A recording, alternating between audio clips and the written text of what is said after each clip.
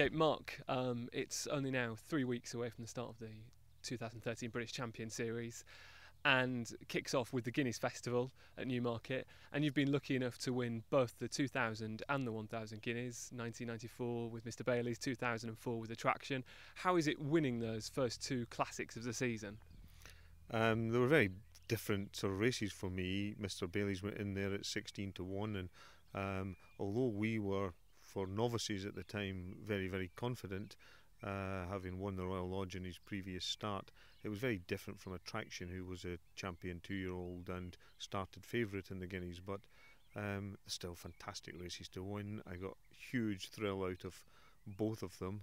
Mr Baileys really was a major milestone, putting us on the map, and Attraction at the time was far and away the most successful horse I'd ever had. She went from that Guineas to win her next 3 starts, and 3 Group 1s in the trot at the beginning of that year. It was wonderful.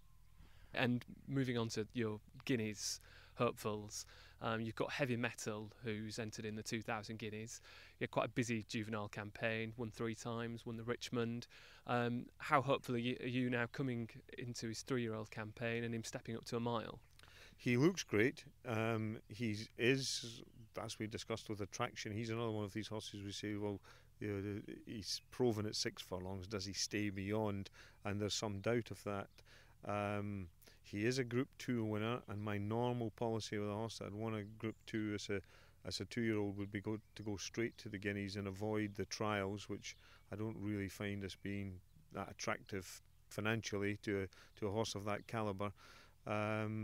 But in his case, I might well run him in a trial, just because we do have serious doubts about whether he'll get the Guineas trip.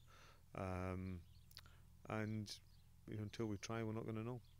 Your 1000 Guineas hopeful, Baileys Jubilee, she also won 3 times at 2 years. Again, she's only raced at 5-6 furlongs so far. How is she, and are you confident of her stepping up to a mile as well? We've had a little setback with her in that she's got a quarter crack. It's one we would normally be dealing with if we weren't so close to the Guineas, and we're having to just try and live with it, really. It's a very small quarter crack, very near the bulb of the heel, so we're hoping we can live with it. She's not been lame at all on it, and she's been working extremely well. We've been really delighted with the way she's been working and the way she's been settling. She has been working over a mile, she's been working with Heavy Metal, and we've been really impressed with the way she's relaxed and she's getting the trip very well. She's different from some of my Guineas horses of the past in that although she's 3rd in a Group 1, she hasn't actually won a group race. So again, there's the incentive there to take her to one of the trials, and I think it is quite likely that she will go to the Nelgwyn. How pleased were you with that Cheveley Park performance? I was absolutely delighted with it. She's a horse that improved throughout the year. I think when we went and won a listed race in France, there's a few people thought she was a bit lucky and that it was a bit of good placing, but she came on from strength to strength, really.